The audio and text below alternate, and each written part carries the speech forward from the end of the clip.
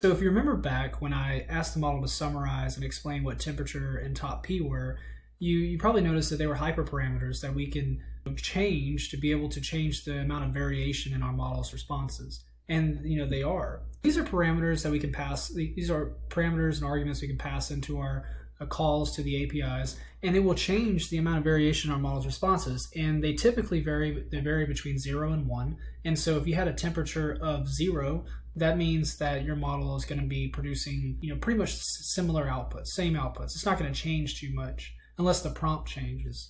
Top P is the same way. If you have a top P of 0, it's going to be even stricter. And if temperature is 1 and top P is 1, then that means you're going to get a lot of variation. You may get a different response every single time. It won't even depend upon the prompt. Very briefly, how are these two things, how do they actually change the model's variation and why? So these models, what they do, and you've probably heard this beforehand, is that they select the next best token in a sequence. And so given a sentence like temperature transforms the output probabilities, and then it's asked to fill in the blank, it's going to output a probability distribution over all possible next tokens, really, or you can think of it as words. It's a lot easier to think of it that way.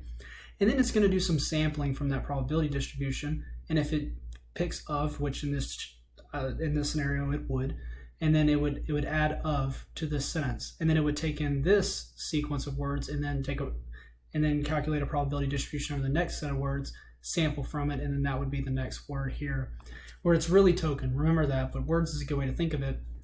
That is kind of how it works. So it outputs, for a given sequence of words, it's going to output a probability distribution over the next most likely token. And then if we want to change the temperature is a way for us to change that probability distribution. And so you can think of it as temperature gets closer and closer and closer to 1. Our probability distribution may have the most of the probability around the word of here, right? But it's going to start to flatten of a little bit, and it's going to make it much more likely to choose the other words that may have some probability of being chosen. And as a temperature approaches 1, of those words that actually have a positive probability that are likely, that could fill in the blanks here, they're all going to be flat. It's going to be a complete uniform distribution, and the model's going to be equally likely to choose those. And now when we go to changing top P, the top P is going to sort all of those. You have all these words and they have all these probabilities.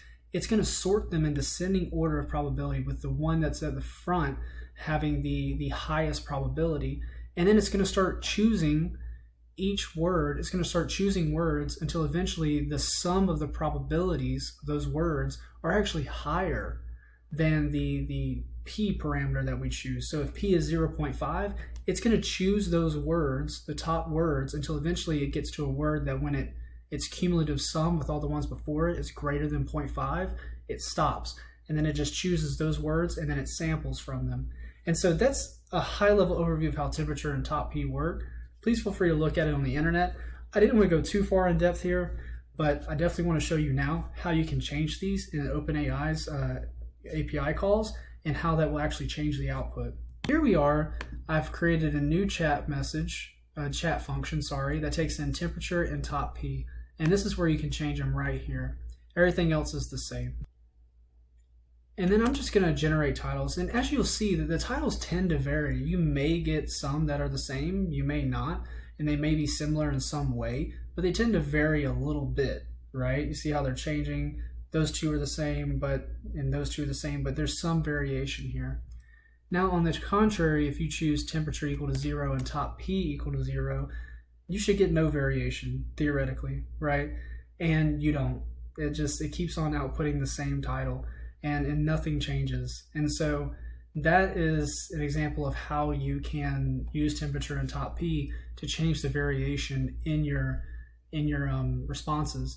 And I encourage you, like always, to play with this, to give it different tasks to do, and choose temperature and top P to be different themselves, and then check the variation and output.